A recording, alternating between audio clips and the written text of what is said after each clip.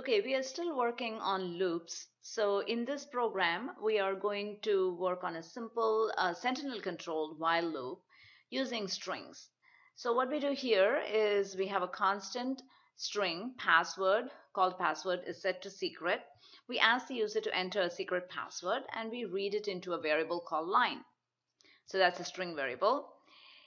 And we check while line not equal to password. That means the value that they enter, if it is not equal to password, then which is our secret, which is our string called secret, then we go in and tell them it's incorrect, please try again, and we read it one more time. That statement is very important because without that statement, line does not change. It remains at whatever they had before, and we are going to go off into an infinite loop. So make sure you have some kind of a statement that changes the variable that you're checking, the variable in your expression that you're checking. So once we get the right password, then it does not go into the loop, but it comes out here to this statement and it says correct.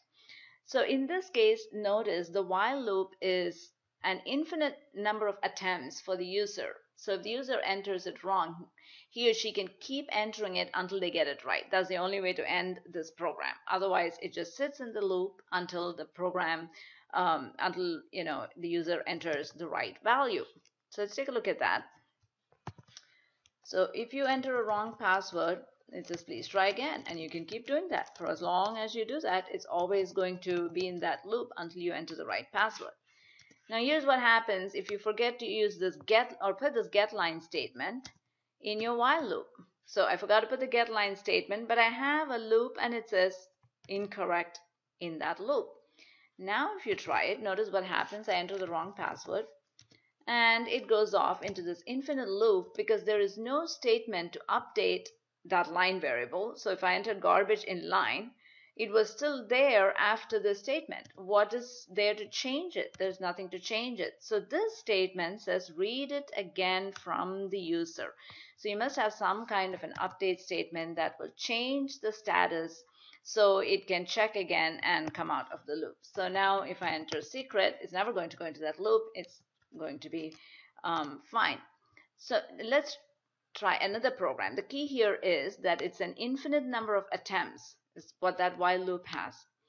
I'm going to exclude that program and I'm going to include a different one where we limit a couple of things. The number of attempts to the user is limited. So this time we give them only 3 attempts.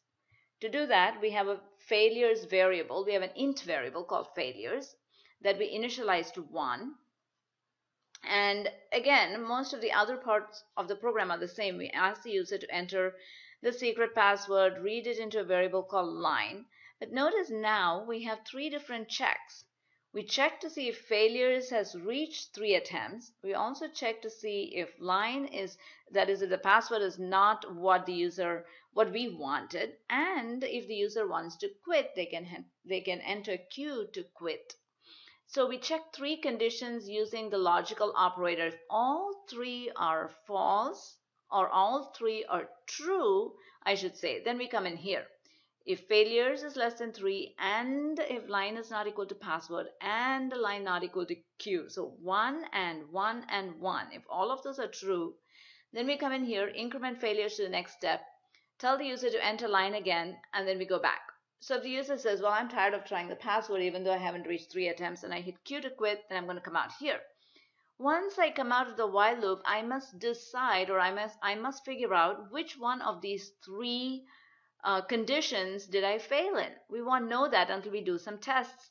So we check to see if line is equal to password. That means if they enter the correct password, then we output a message that says correct.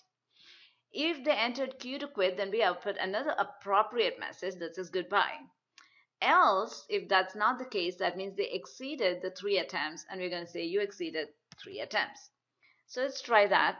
Build it and run it. And I'm going to say something like that. It says, nope, that's not it. Try again.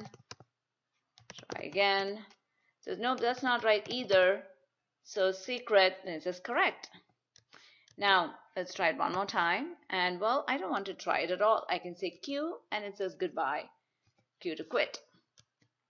Or I can put in the wrong password 3 times, and it says you exceeded 3 attempts. So test some of these things, change this program and see if you can break it. The best way to learn is to change these kind of programs and see what the changes do and how they affect the output.